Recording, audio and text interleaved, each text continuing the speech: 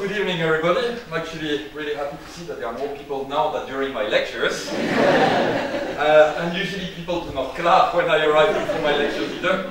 So, well, yeah, tonight it's going to be, so first a little talk about spiders. So, why we talk about spiders? Well, for plenty of reasons. One of them being that, well, obviously I'm interested. So, we'll have a look at different aspects of spiders, but mainly, are they really dangerous? How dangerous is their venom? Are they really deadly spiders? Or, yeah, what are really the myth? What's the truth? I was thinking about something more technical in the beginning, but I thought, nah, no, not for the evening. Like, you know, we're all waiting to have a glass of wine later and all. So, I'm gonna keep it simple. So first, very pretty picture, well, I took it, of a black widow, actually, that I photographed, well, in my office. Don't tell that to my colleagues. But, yeah, it was very pretty spider. So why you talk on spider? Also because of that. You all heard about it. There is no doubt. The false black widow.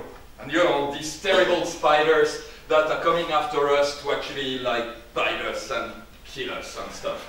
So these are just some of the titles that were in the news recently, in the past few months. So some of them are really trivial, they're almost a joke. Some others are actually quite tragic because of the outcome. But what I can tell you is that none of these titles are actually accurate. None of them tell the truth whatsoever. So from the I nearly lost my hand to Britain's most poisonous spider to where is it, killer toilet spider, no. That does not exist, okay? To give you actually a real, true life experience, I did a project this year with one of my fourth-year students, so Eileen, and that was about spiders distribution in Galway, and we found false black widows. So we did a press release about false black widows. And it was a very serious press release saying that they are not dangerous and that, you know, we found one or two specimens that is very interesting, we'll study them further. Now, what did we read in the newspapers a few days later? False alarm, nasty spiders invasion extend to the west. So, you know, we really feel the kind of run now, you know. What's kind of amazing is that we provided a picture of a false black widow. And actually I have one with me, you'll see it later. And so a very pretty picture. What did they decide to put? They decided to put a kind of massive Australian huntsman as an illustration for it. Nothing to do with the false black widow. It's not like if they didn't have the material, no. The spider was not impressive enough for the article.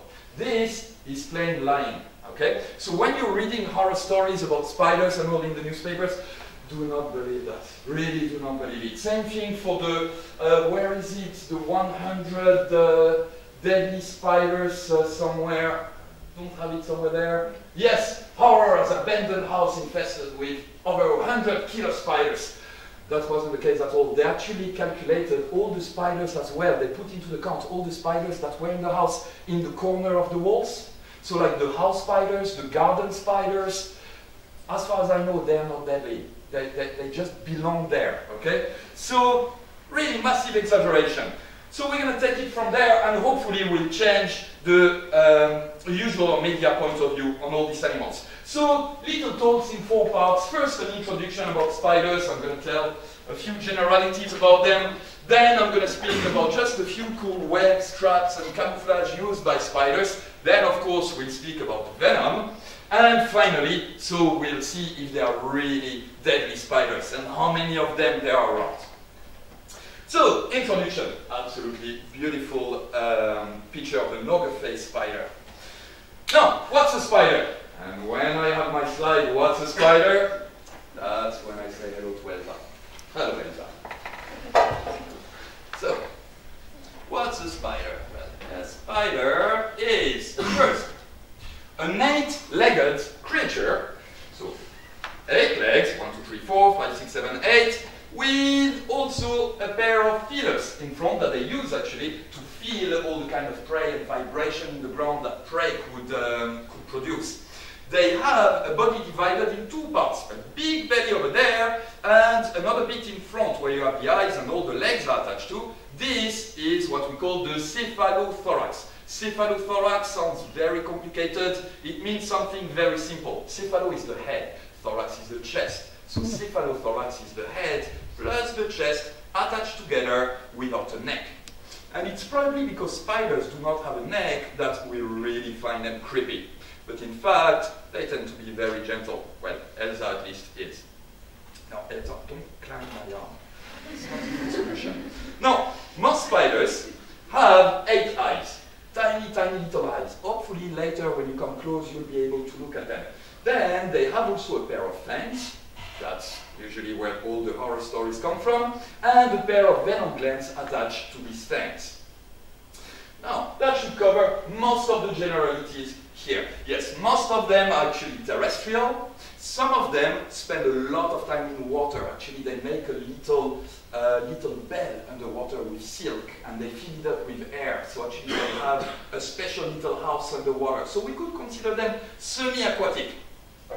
And you could even say that some spiders have colonized the air, and that's something that most people do not realize. But you see, a lot of baby spiders make a long kind of sail with silk, and they can actually travel great distances. We're speaking about thousands of kilometers just hanging onto that sail. And we found them up to 5,000 or 6,000 meters in the air. So we could say that actually spiders have even colonized the air, which is very impressive. Now, spider diversity. So the first thing that I should say is that spiders form a particular group that we call the order Aranea, and there are only one of 11 orders of arachnids, so of 8-legged creatures. So they're only a small subset of plenty of creatures that have 8 legs and very similar characteristics. You know some of them, scorpions. But there are a lot of others. For example, the solifuges, so the sun spiders. We have also the vingaroon, guys that can actually throw an acid, a kind of vinegar, at you if you disturb them. Then we have also mites and ticks. They're actually close cousins of spiders as well. We have the datinong legs, the opilios. They are not spiders, but they're very similar. And then we have also an inhabitant of island, the pseudoscorpion. It's about this size, 3 millimeters. But it does look like a scorpion, and that's very cool. So we have over 45,000 named species of spiders in the world so far. Probably that there are a lot more. We're even speaking about well over 100,000 species. But we need more scientists to actually describe them. So that's the problem for the moment, is that we don't have enough people working in museums or in universities to describe all the species that we have around us. And question of size, they range from 370 micrometers, that's tiny, that's 0.37 millimeters, okay, to over 30 centimeters in leg span. Now, I'm going to show you a specimen later. I can't really handle her. She'll like eat me alive if she can. But she's big. You'll see she's super pretty. Now, in Ireland, so that was in the world, but what about Ireland? Well, in Ireland, amazingly, we have 400, or maybe even over 400 species of spiders. We have over 600 species of mites. We have 12 species of ticks that are waiting to suck your blood.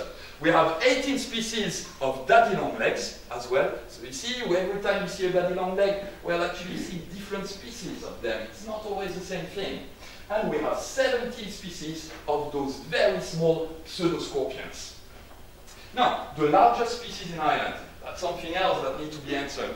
Because every year I have people that come to my lab or to my office and say, I found a banana spider. Usually it's a house spider. It's a common Irish house spider. But they get big. In fact, the giant house spider can get up to about 12 centimeters in leg span. The size in leg span to an average tarantula. So yeah, there are large spiders in Ireland. And if you're really lucky, you might be able to see also the raft spider. So the raft spider lives in bogs, mainly. But these guys can be very, very impressive. They can reach 12 to 15 centimeters in leg span. Imagine a spider this size just crawling in front of you. That is very impressive. In fact, they're so large that they can catch fish. That's awesome. So if you're really lucky, in a bog, you might be able to see those guys. Then, of course, most people think tarantulas there are no tarantulas in Ireland, that's not possible. Well, in fact, there is one. Now, it is a tarantula, it belongs to the same family, so Atticus affinis, the purse web spider. You see, straight fangs, absolutely massive, so definitely a tarantula. The only thing, of course, it measures about 8 or 9 millimeters. So it's a tiny little thing, but we do have one species of tarantula in Ireland. Very important to precise. Then, a little word about the evolution of spiders, because that's also a fascinating subject. So in fact, spiders exist for at least the past 400 million years. So of course that means that they are older than the oldest dinosaurs. They are really ancient creatures. And being ancient in evolution is a good thing, because if you still exist today, it means that you've been super successful and adaptable for the past 400 million years. So whatever they do it super well. Then, so it evolved, or spiders evolved, from kind of giant marine scorpion-like creatures. It's very interesting animals also to study or just to discover on the internet or anything. So ancestral spiders are surprisingly similar to modern day spiders. These guys are 400 million years old. If I just see one today, I immediately say, oh, spider, or oh, dadilombe. So you see, very, very similar to actually we have nowadays. And then, one of the most ancient group of terrestrial venomous animals. They're actually competing the title of oldest terrestrial venomous animal with the centipede on one side and the scorpion on the other. Around 400 million years to 450 million years. So very, very ancient venom there as well. And now, still nowadays, you can find really kind of living fossils in the spider world. One of them is this mesotele. This mesotele from Southeast Asia, so it's over 300 million years old. They still live today. Unfortunately, they will probably be extinct very soon because there are not many of them. They're very interesting, and that means that there are many collectors around the world that are willing to pay very good money to get one of those. So there are less and less of them in the wild, unfortunately. Now, spiders have fascinated people for a long time. Basically, they've fascinated people since they are people. So, just to give you an idea, a few stories there. So, for example, you will find in West Africa a lot of myths about gods. The god who knows all stories. Basically, a storyteller god. And that god is the Kwaku Anansi. And Kwaku Anansi, quite interestingly, became anti-Nancy in the US, in the southern states. So it is something that became kind of global. And very interesting to see that spiders can have also kind of a good role. Even though in some parts of Africa, it's kind of a storyteller that also tricks people all the time. So only partly positive character. Then we have another character, I won't even pronounce that word. Okay, my Navarro is probably a little bit rusty, so I won't try.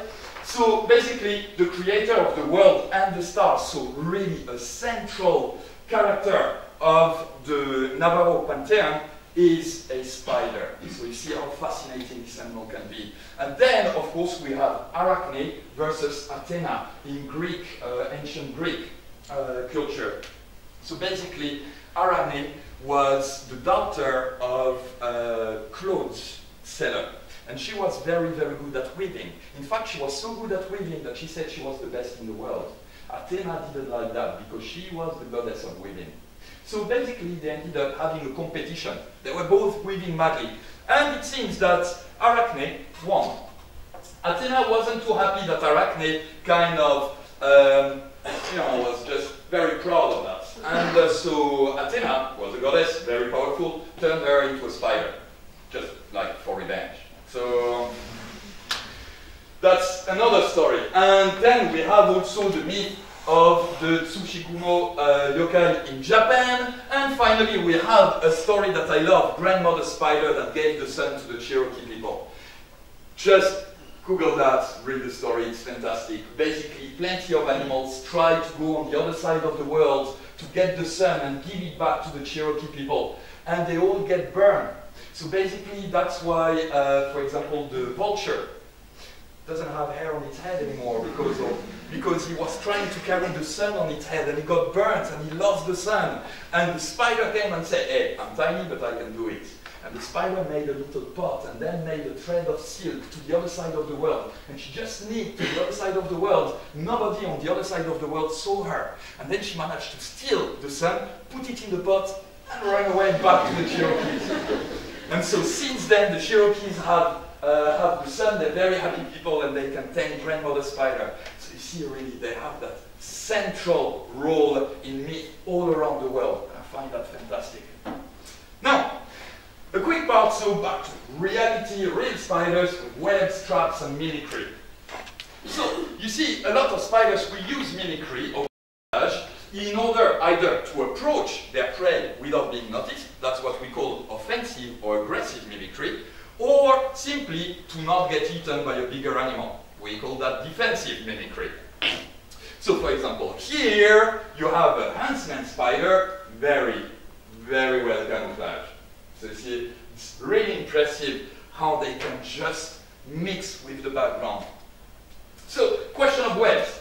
First thing, I'm sure you all know a few things about webs. First important thing about it, there are 7 different types of webs that each spider can produce. They do not use the same spiders, or the same web, or the same web-making cells, glands, to produce, for example, their main web on which they're going to hunt, and the web they use to protect their eggs. Each different task will require a different type of web, and I find that quite interesting. In fact, if you ever wonder how spiders can walk on their web without being stuck to it, it's because they know where to walk. Not all threads are sticky, and they know exactly where they can walk and where they cannot walk. So they produce different kind of silk depending on the place or the location, on the web where they want to put sticky web, or if they want to put something that's non-sticky, if it's actually a drag line to just hold the rest of the web. And each type of web has different characteristics.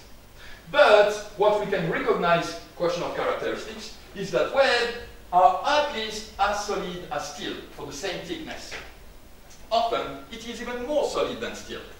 But what's more interesting is that it is as solid as steel and 150 more stretchy than steel.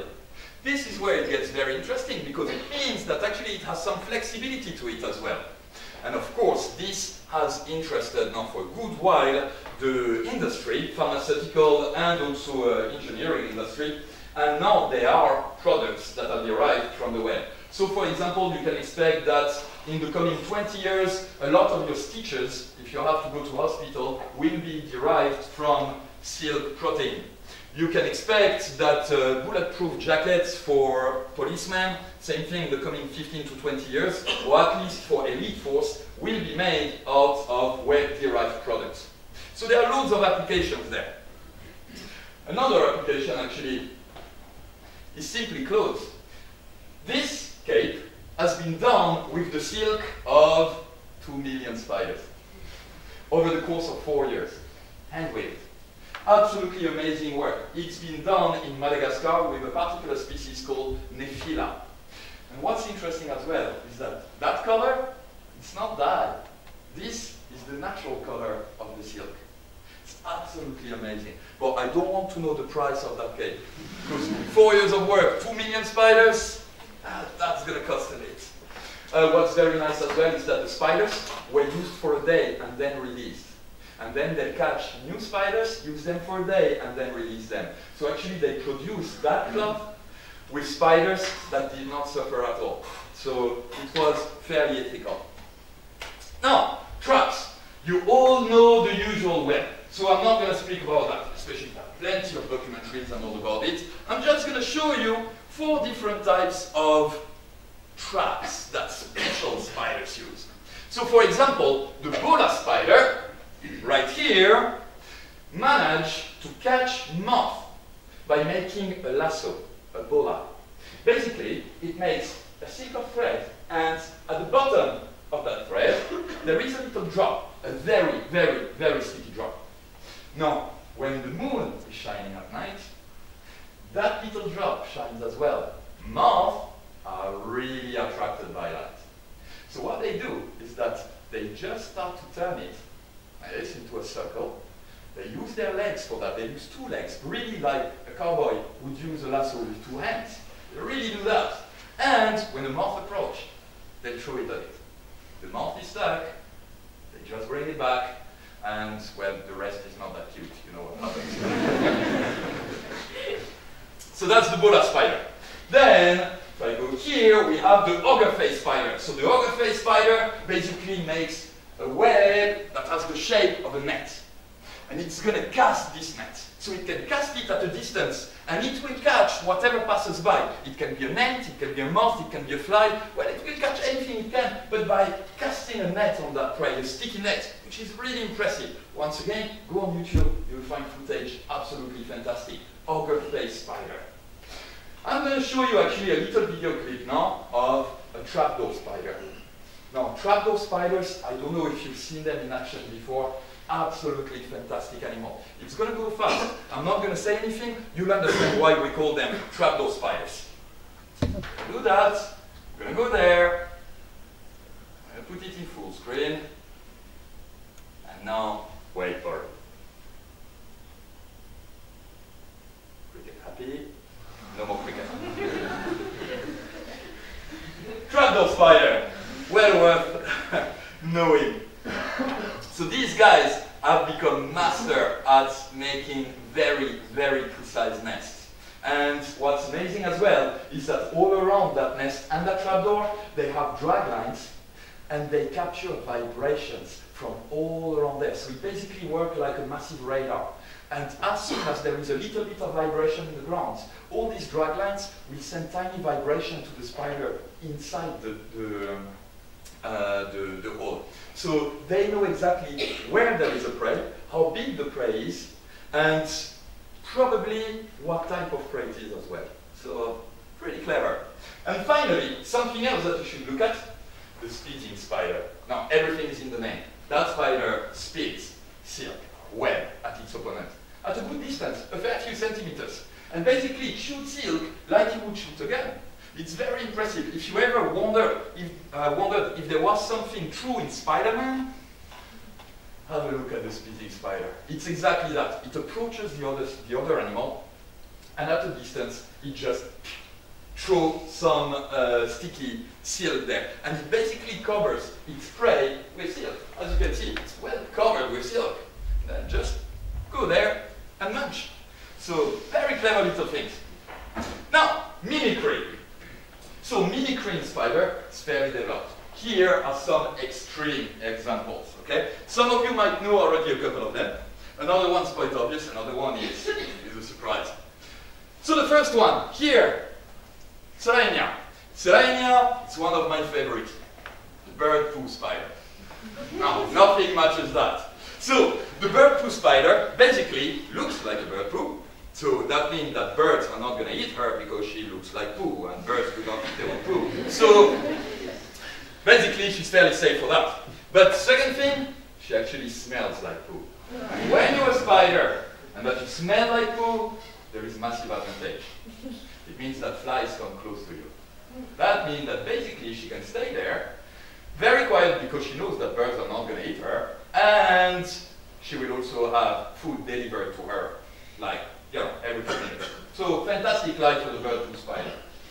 Then we have that guy. Now, this one, of course, if you look at it just like that, you're going to tell me, oh, it's an ant. Now, I know it looks like an ant, but count the legs. Now, an ant is an insect. So an ant has 6 legs. Now, that guy has 1, 2, 3, 4, 5, 6, 7, 8. Spider. So that's an ant. That's a spider. That looks like an ant. And that eats ants. So it's very handy because, of course, she can go in an ant nest, and then the ant just passes beside and go, oh, hello, ant. As soon as she passes by, bam, she can jump on it, eat it, and just throw it at the side. Wait, another ant pass, oh, hello, bam. So it's very handy. It's basically basically the equivalent of living in a giant fridge. Like, you know, you just have food all around you. So, very, very good technique. Then we have the spider that decided to look like a ladybird. Now, what's the advantage in looking like a ladybird? Well, ladybirds sting. Okay? Ladybirds just sting. So birds do not like eating them. So they have warning colors saying, don't even try to eat me. I'm not tasty at all, you're going to regret it.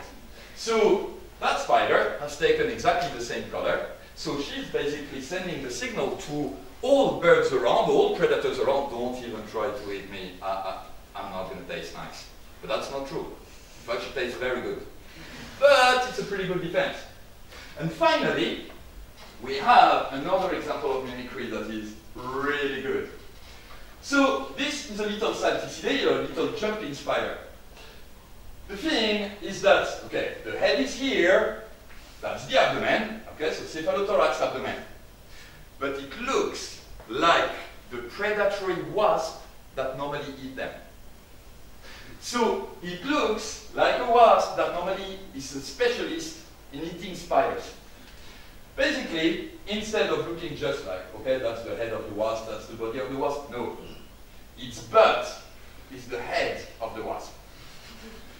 This is the head of the wasp. These are the antennae of the wasp. These are the mandibles of the wasp. This is the thorax of the wasp. And this is the abdomen of the wasp. And if you've seen different species of wasp, you would have noticed that a lot of them have a very, very narrow waist. Yeah? It's right there. So that guy decided to look like its main predator, so its main predator cannot see it anymore. Just saying that it's a friend, and not food, which is very handy. So, very amazing little creature as well. Now, part 3, let's speak about Venom. Beautiful fangs, as you can see. Fangs of a tarantula. Tarantula's fangs work straight, like vertically. All the other spiders have fangs that work laterally. This is the difference between a megalomorph, a tarantula, and all the other spiders. Venom versus poison. So, first thing that I should say, spiders are not poisonous, they are venomous.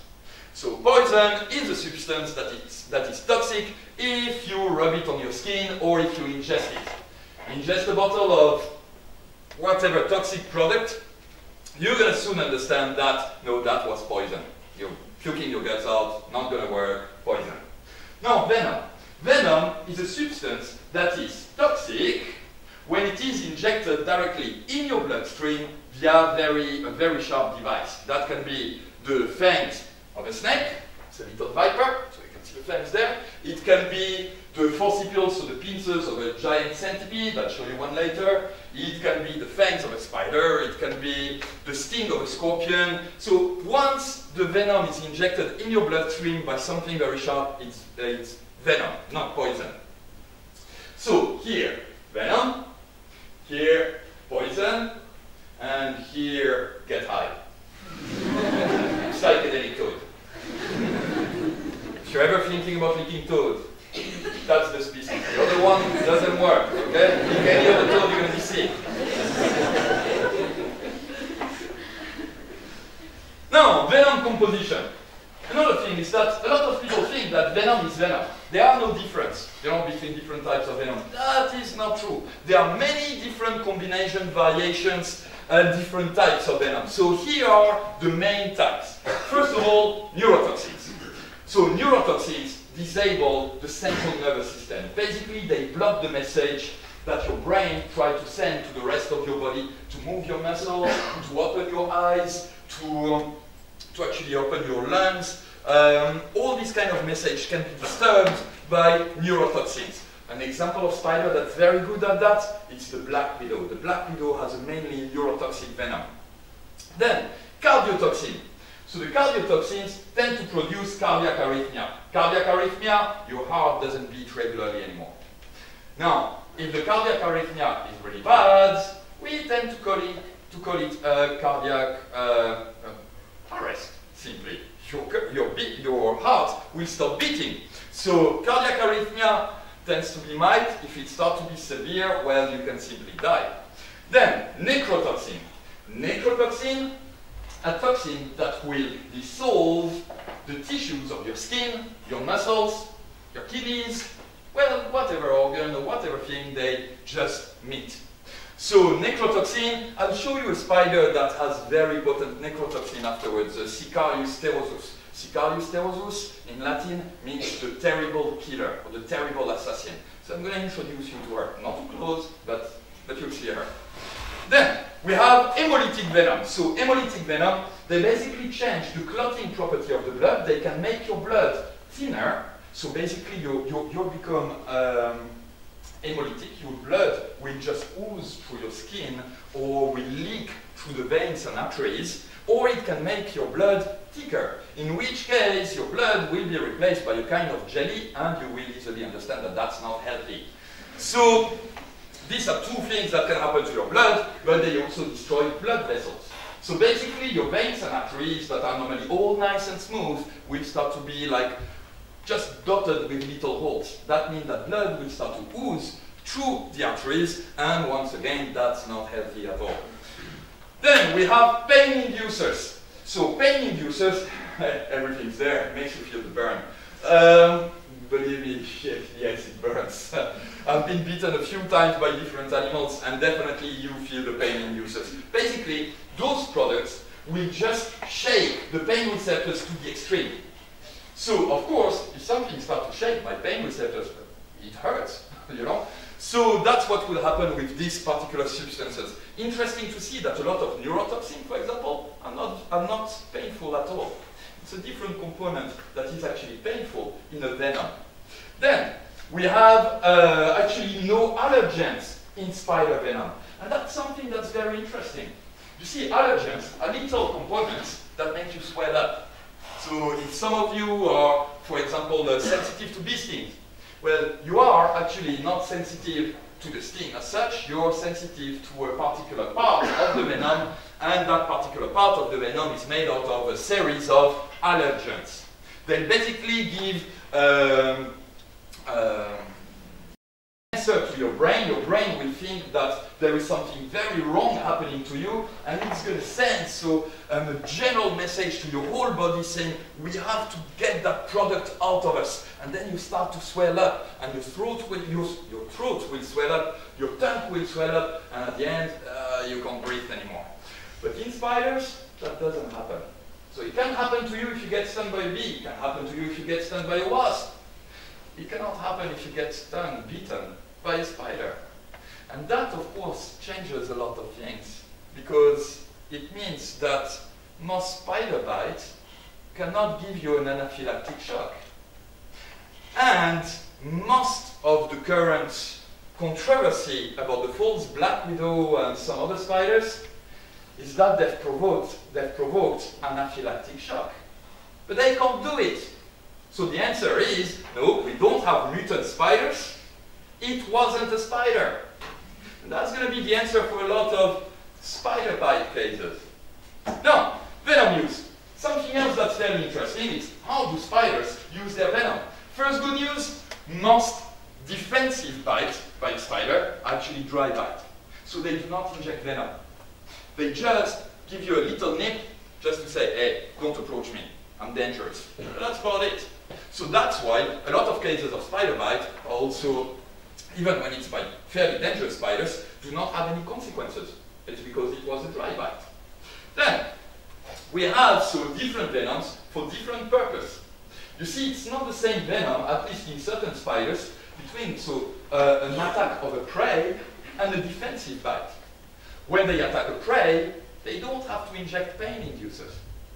When they try to defend themselves, they don't have to, for example, use paralytic, but they will use a lot of pain inducers.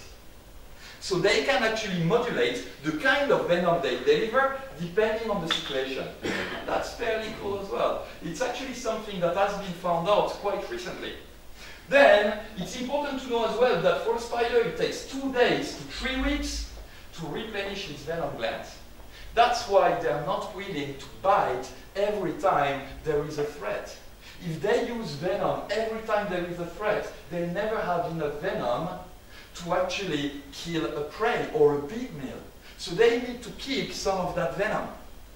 Then, the venom optimization hypothesis is something very interesting. It's been proved in spiders, it's been proved in ants, it's been proved in centipedes.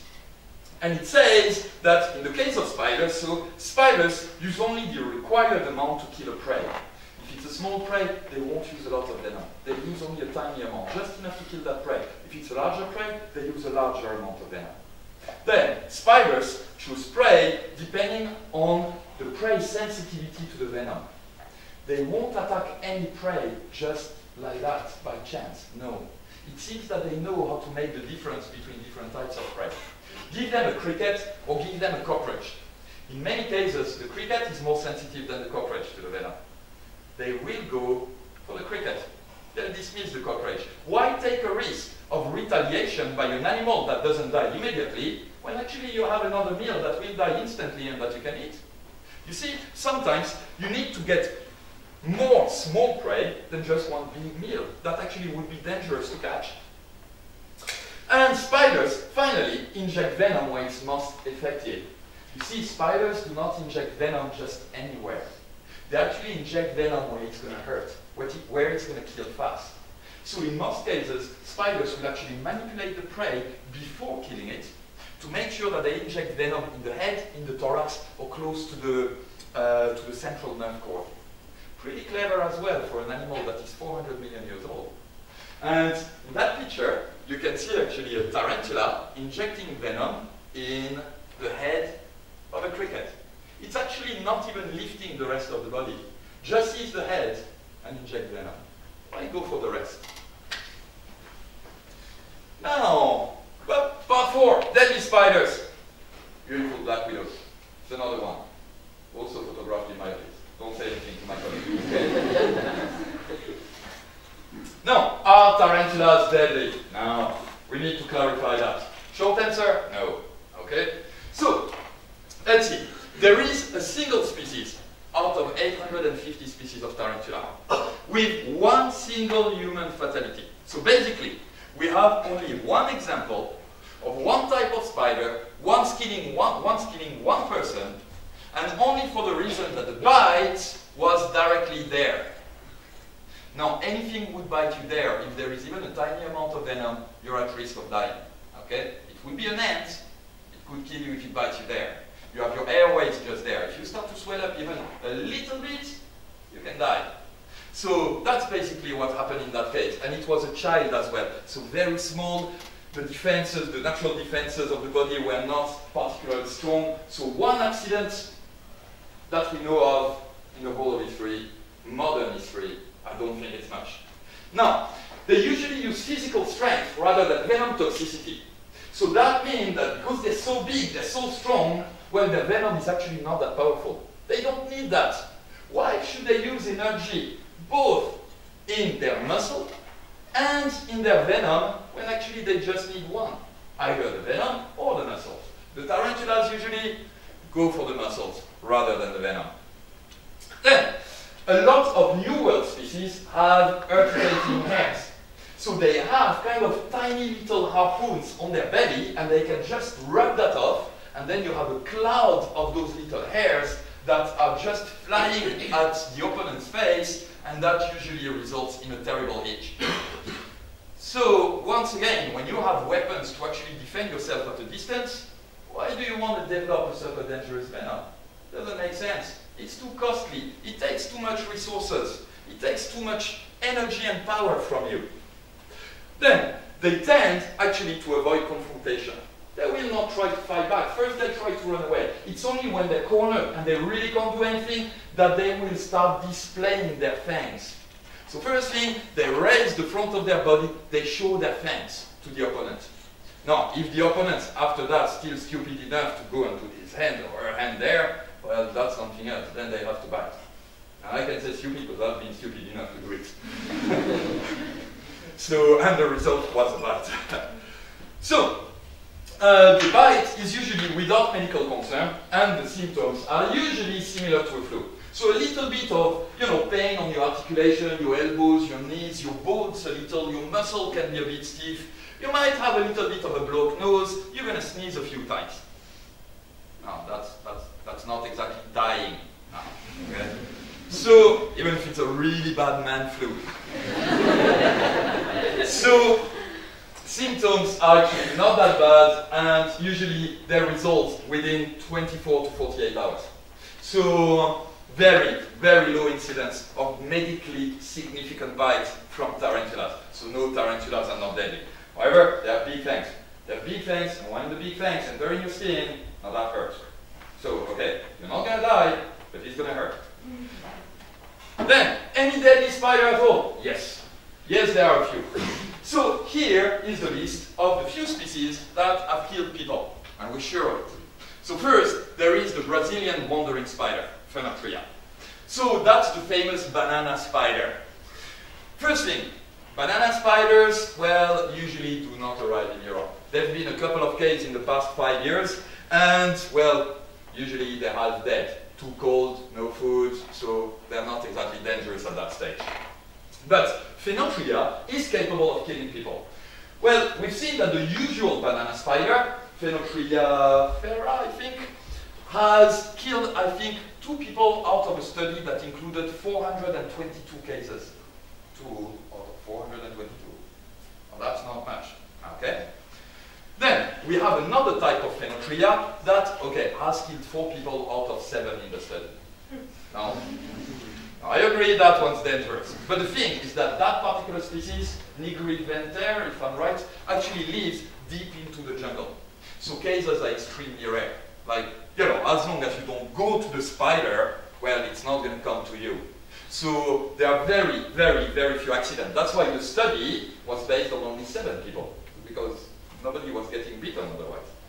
Then, we have the black widow. So the black widow is very dangerous. Oh, yeah, sorry, I forgot something about the Brazilian wandering spider. I can't live without saying that. When you get bitten by a Brazilian wandering spider, so yes, there is a chance that you're going to die. It's not going to be fun, it's going to hurt. But one of the symptoms is priapism. Now, do you know what priapism is? Priapism is basically uncontrollable erection. So, yes, you're going to die, but the last few hours.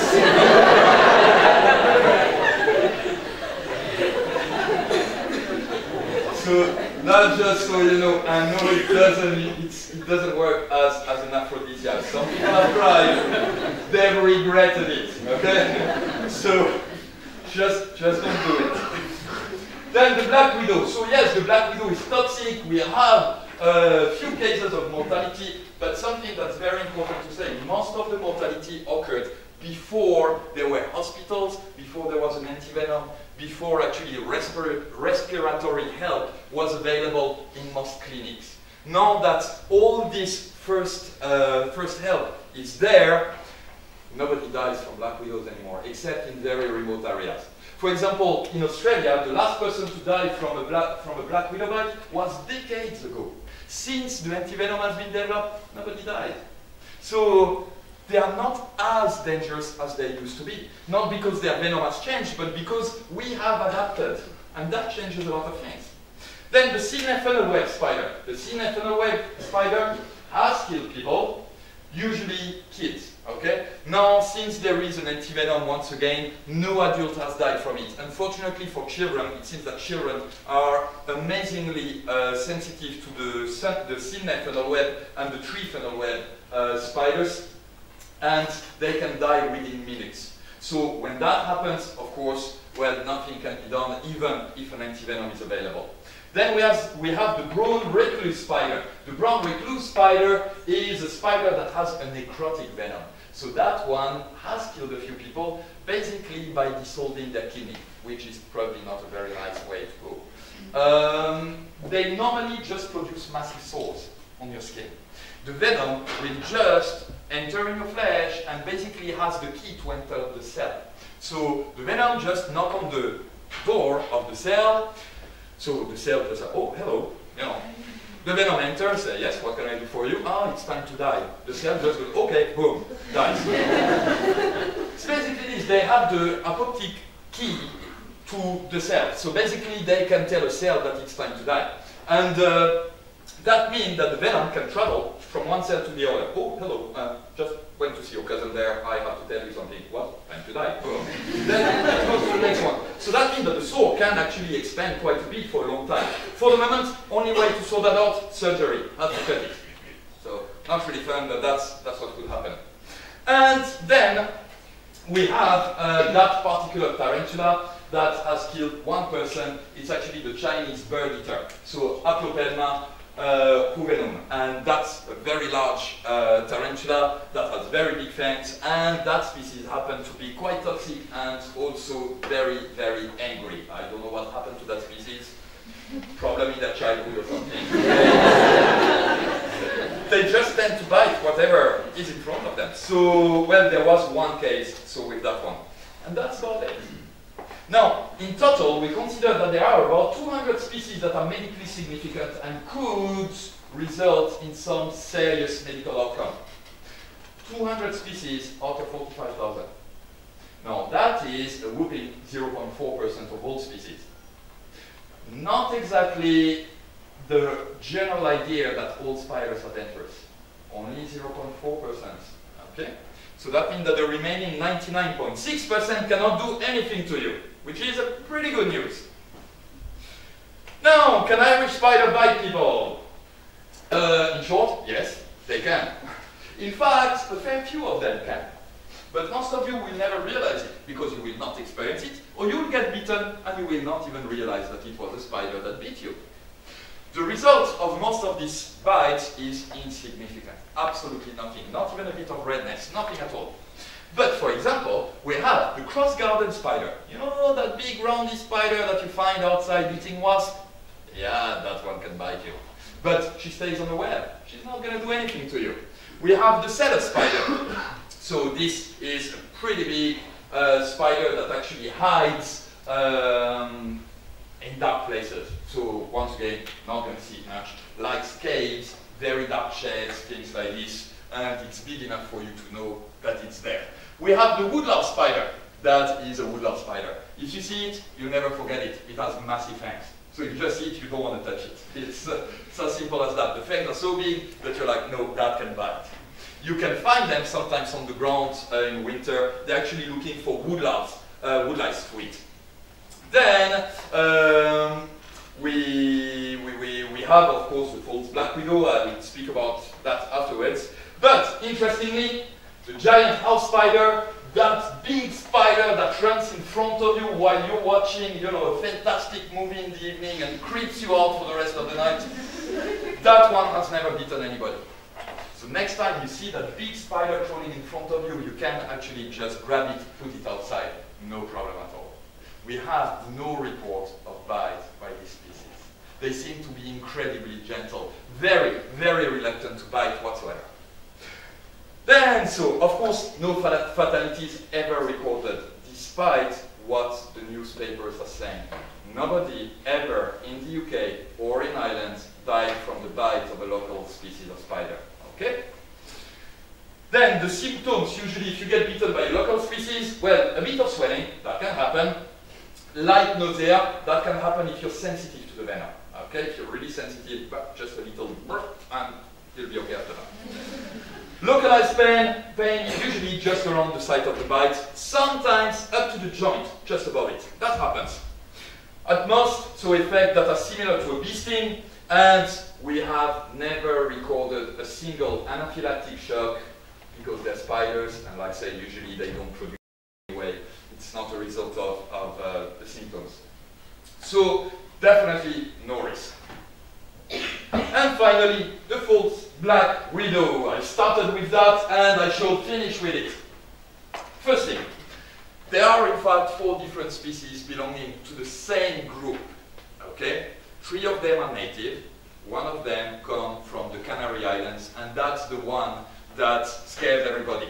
Now the problem is that they never tell you that actually there are 4 species and that 3 of them are native and that we never had any problem with them. Okay?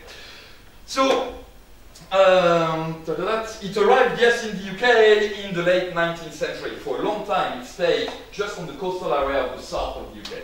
And it's only in the recent years that it started to travel north and then arrived in Ireland, probably in Dublin around 2007.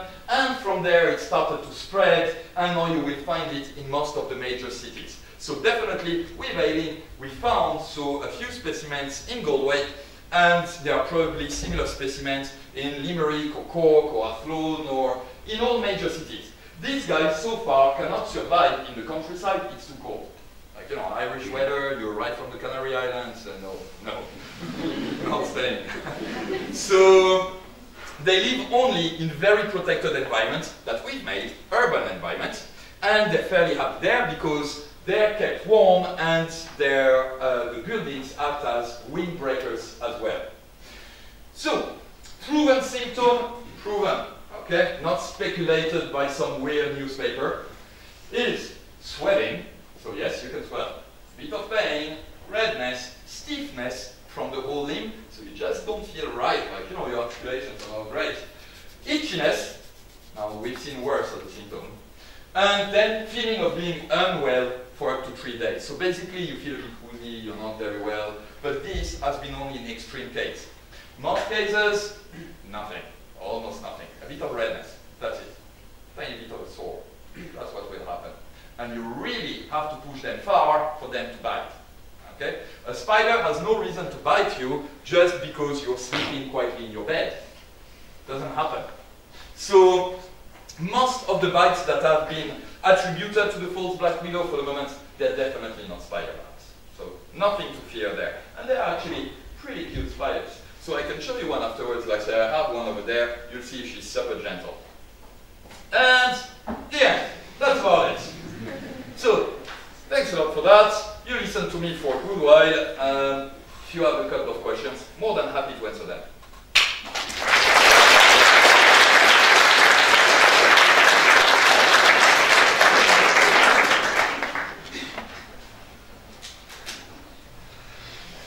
Yes?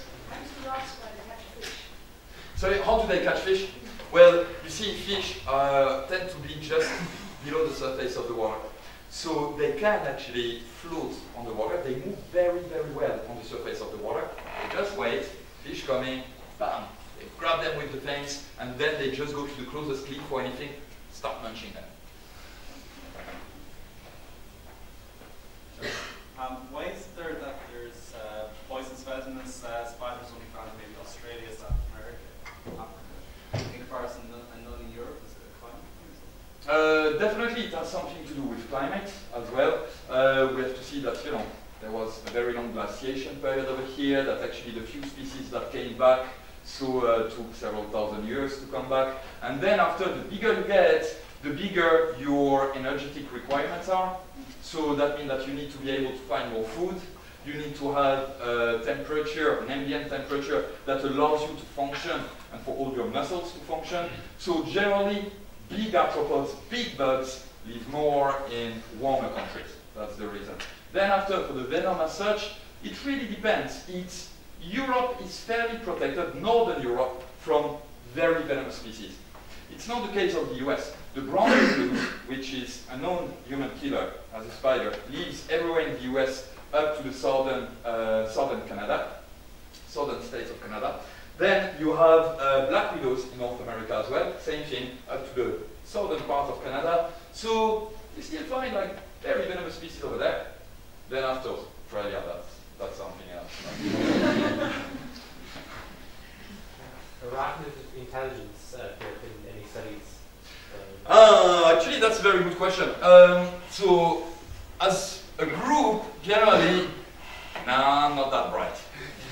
However, we found a few species, particularly the salticidae, so the jumping spiders, that can learn very well, very fast. They can learn new techniques to hunt new prey. They can learn how to navigate to get to a prey more efficiently. So, as long as it's for food, they seem to be able to think their way through. That's probably due to the way they use their eyes. You see, most spiders do not use their eyes. They use other sensory cues, but the jumping spiders have very developed eyes. And because they need to catch prey, they have big eyes in front, and they need to have that depth of field, so that tree division.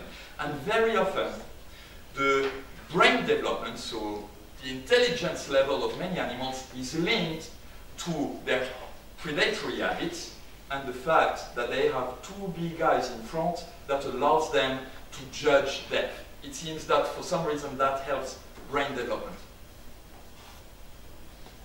All good? Yeah? Are there any cannibalistic spiders? Or A lot of them. Cannibalism is actually an excellent way to control populations. You see, when resources are limited, if you start to eat your brothers, your sisters, your parents, well, whoever's there, that means that once you've eaten them, there's going to be enough food left for you, all the little bugs that are crawling around. So it's an excellent way to first make kind of general selection between specimens of the same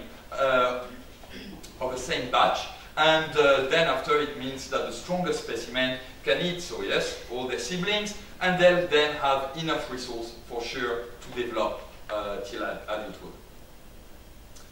Yep? One of the studies that started said it was a vegetarian spider. Yes, absolutely. Have they lost their fangs or? No, I think they still have their fangs. I know very little about that spider. Very, very little. But yes, it was described not very long ago, a few years ago, I'd say 5 years ago, something like this. And yeah, it's a vegetarian spider. I don't know what happened to that one. No, it's 1 out of 45,000, so something very special must have happened, but I just have no idea what. Cool, gonna keep it here, so, and thank you very much. And I'm gonna let James speak in Thanks there. very much.